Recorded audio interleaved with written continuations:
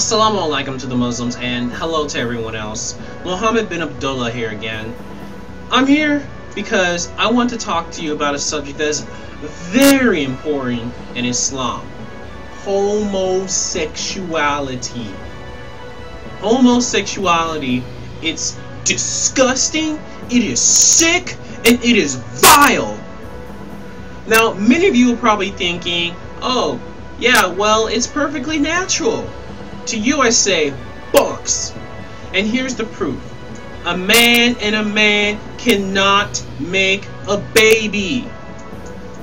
Then, if we turn to Surah 7, Ayah 80 in the Quran, it clearly states, and Lot, remember when he said unto his folk, will ye commit an abomination such as no creature did before you? So see, that's referring to homosexuality.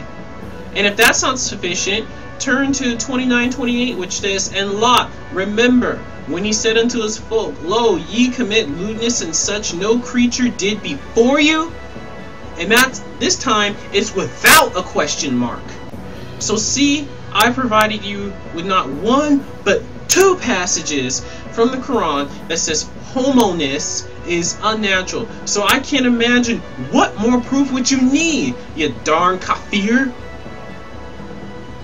And since Islam is the true religion, we have the one and true way of dealing with homosexuality. First of all, if they even appear to be like they could be gay, we're very lenient. We're simply to ostracize them and not allow them in our homes, as the Prophet told us in Hadith.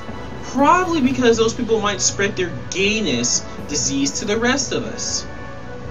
And it's not until they're caught doing their evil act that further action is taken. The Prophet, peace be upon him, said, if you find anyone doing as Lot's people did, kill the one who does it and the one to whom it is done. But we're not unreasonable. If we read another hadith, it says, if a man is not married and is seized committing sodomy, he will be stoned to death. So see, if the dude is single and caught messing with another man, we kill him by stoning. But if he's married and presumably cheating on his wife, ruining the dynamics of his family, we spare him. See, I told you Islam makes sense. Alhamdulillah. Alright, so that's the end of this video for me. I guess it's time for Allah to pick a mate for me. Mohammed, my faithful messenger, I have given you 3 choices for a mate. Here they are. Oh man, he's hot. She kind of looks like my old wife, Khadijah. I'm looking for a newer model. MashaAllah.